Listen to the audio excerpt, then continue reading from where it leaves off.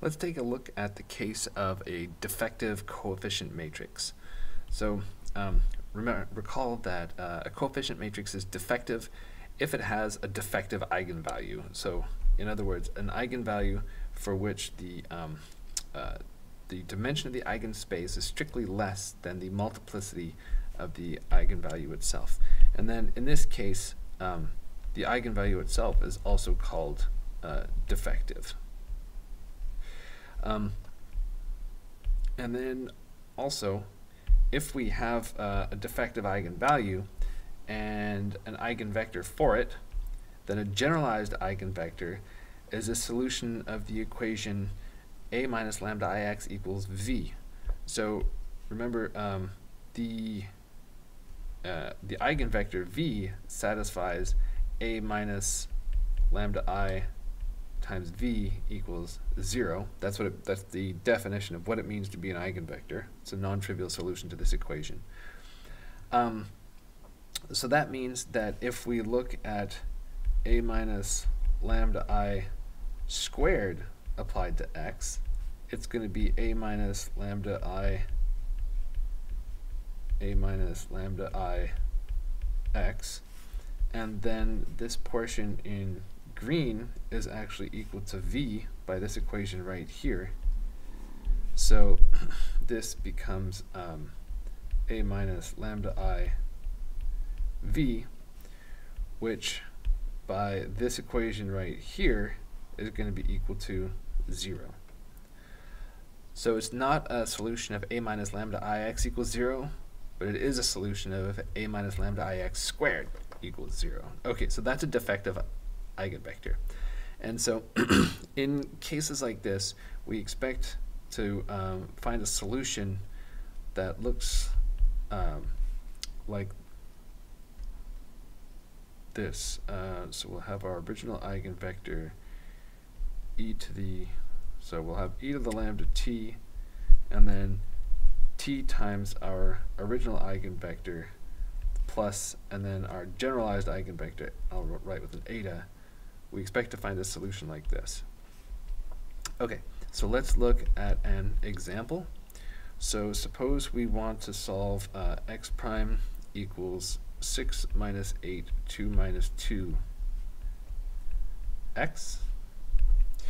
Alright, so then looking for eigenvalues, determinant of a minus lambda I is going to be 6 minus lambda 2 minus 8 minus 2 minus lambda, which works out to be lambda minus 2 quantity squared.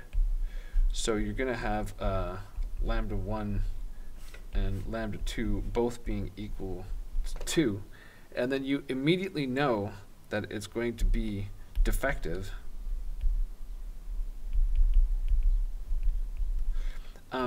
because when you row reduce a 2 by 2 matrix, you're not going to get 2 rows of zeros, not unless you started with the zero matrix itself.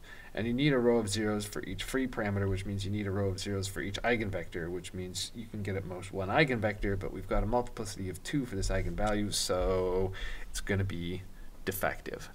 Okay, so let's look for the eigenvectors, or eigenvector, I guess. So let's see. So we've got a minus lambda 1 I is going to be 4 minus 8, 2 minus 4. And so this guy row reduces to 1 minus 2, 0, 0. And so I can take my v1 to be 2, 1.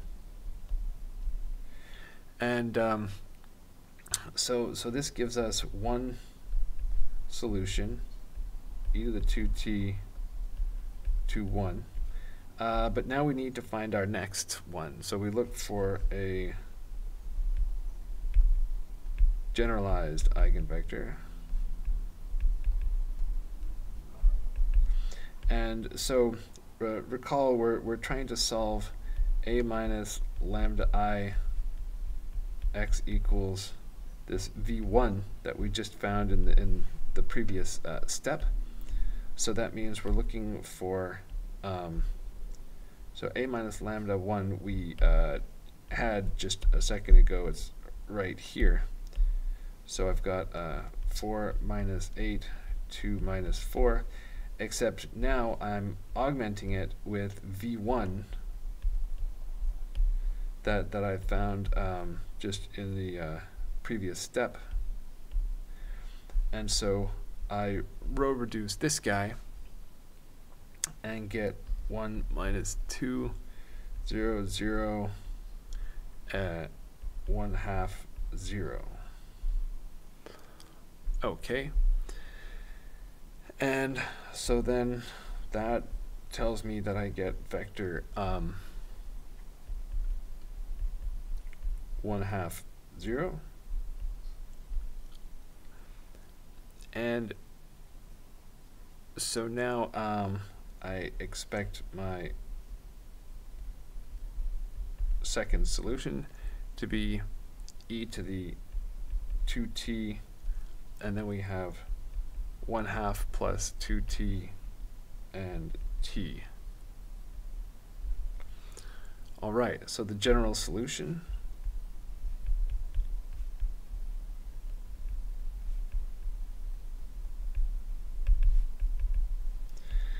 is going to be c1 e to the 2t 1 plus c2 e to the 2t, and then we're going to have t21 plus 1 half 0.